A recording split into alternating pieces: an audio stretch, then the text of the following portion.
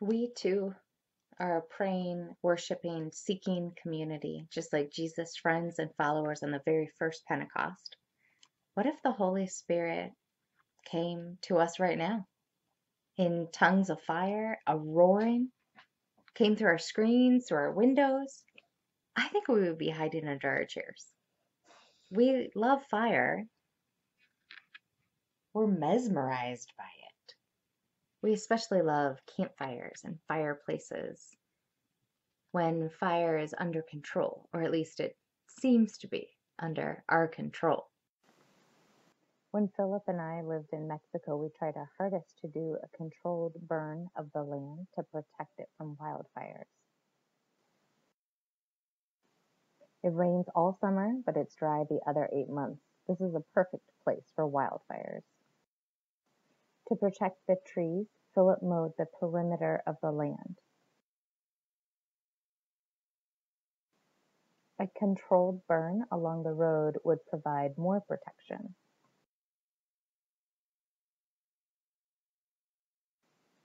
We had buckets of water full, the hose nearby. We were ready to contain the fire we were starting. But that grass was short, dry and flammable, but too short to do anything more than smolder. We didn't need buckets of water. We needed gas.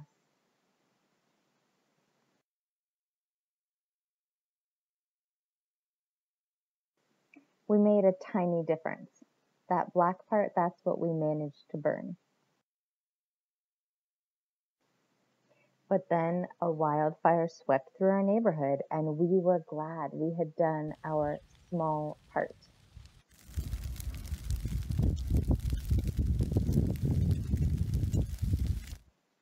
We walked around, we filmed it obviously. We helped our neighbors protect their home and their livestock.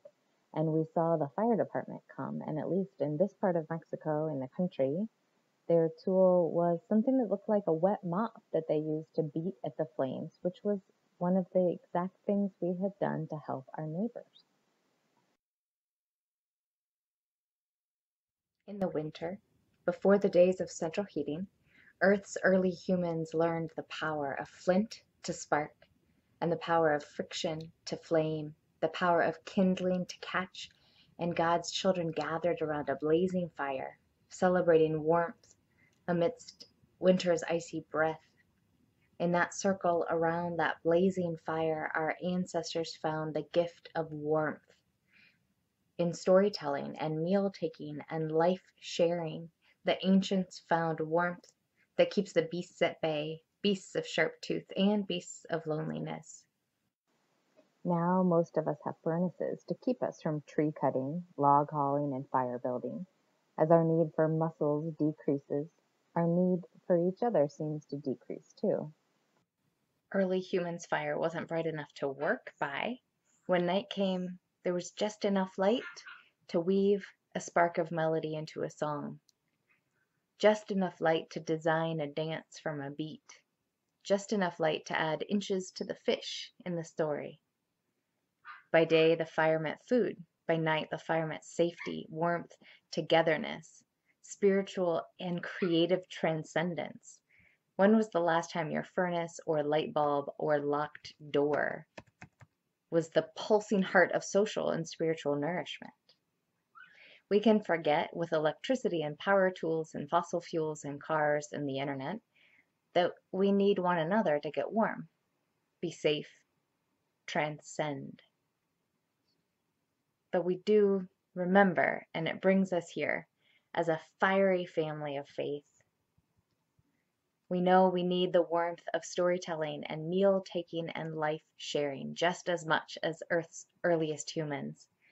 At the first Pentecost, flaming tongues rained upon those gathered as kin and community in the way of Jesus. They were gathered in the upper room, tradition declares, the same room where Jesus knelt and washed them in service, shared the bread and cup, pouring himself out for those he loved. Now they gather without him, they believe, but thank God the divine routinely exceeds our expectations. The Holy Spirit came down in flaming tongues, setting their own tongues afire with words they had never uttered before. The Tower of Babel overturned and redeemed. Now all could speak and understand. Those listening thought they must be drunk, but no, it's only 9 in the morning. We know who gets drunk by 9 in the morning, and they talk crazy too. On our downtown street corners, dewy park benches, who gets to decide between inspired and insane, between genius and crazy, between divine and drunk? The burning bush, fully inflamed yet not consumed, now raging among them. Fire is essential to our lives, and it has been part of life from the beginning. The great flaring forth, as contemporary physicists and evolutionary spiritualists call the Big Bang, was the fiery birth of our universe.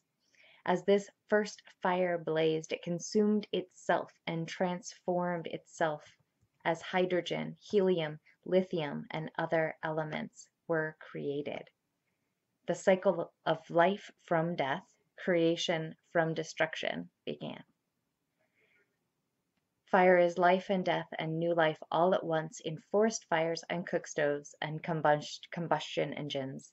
On Pentecost, Jesus' friends and followers were greeted with fire as they dwelled in the land between death and life. Jesus had died, resurrected, returned, and ascended. Now the moment for them to decide if Christ would be alive within them or if this new way would die with him. When we walk in the doors of Crest Manor, or when we enter this Zoom room, we are wrestling with the same questions, even if we try to avoid them. It is a lot of work to keep the Spirit alive in our hearts, aloud on our tongues.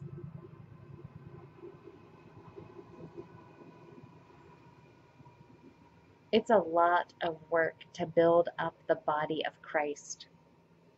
It is a lot of work to be the hands and feet of Jesus in the world. It is a lot of work to center our hectic, heavy, hurting, healing lives in God. Fire teaches us some things must be turned to ash for new things to rise up. Fire teaches us that some ideas and traditions are best used as fuel for creating what comes next.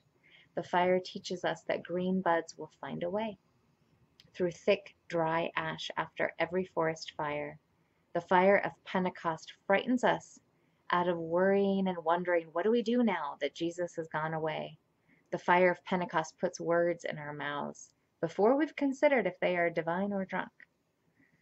The fire of Pentecost reminds us that what is most powerful and passionate within us is the same mysterious spark of creativity that can spin our lives out of control. We are infinitely complex creatures, and what is our upbuilding can next be our undoing.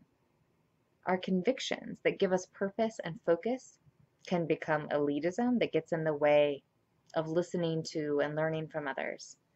Our single-mindedness that helps us get things done can rage into obsession that keeps us from building relationships or trusting others. We need fire. We need the spark, the heat, the power. We need passion, conviction, and focus. And we can have too much of any good thing. The ones who speak in tongues at 9 a.m. due to chemical or mental illness remind us that the line between passion and obsession is thin, and it can shift. The people I know who live with bipolar disorder or schizophrenia have a terrible choice: go without medication and find family and work life often unmanageable, or take medication that helps life be manageable but sucks most of the life out of living. God created fire that gives life but also destroys life. That is not an accident. It didn't happen because of the fall. It was no later decided upon curse. God created fire that way. God created passion and creativity and conviction that feed us but can destroy us. God created desire, which gets us out of bed in the morning but can lead us down dangerous roads. What do you need to learn from Pentecost this year? From this sacred, scary fire that unleashes flaming tongues and incites holy speech and frightens people with its power. What do you need to toss into the flames to be rid of? May we learn from fire to cherish life and treat it with respect, to seek balance. May we find gentle, firm boundaries to keep the fierceness of fire in check, flames that threaten our health, safety, families, communities. Danger that looks like a dog toy and shines fiery light on economic injustice and so many ways we rank the worth of the humans and other creatures on this planet. We're living wildfires, health crisis, climate change, economic collapse. What controlled burns can we choose now as protection? What can we let go of that will minimize the harm to come? What tools can we cultivate to help our neighbors?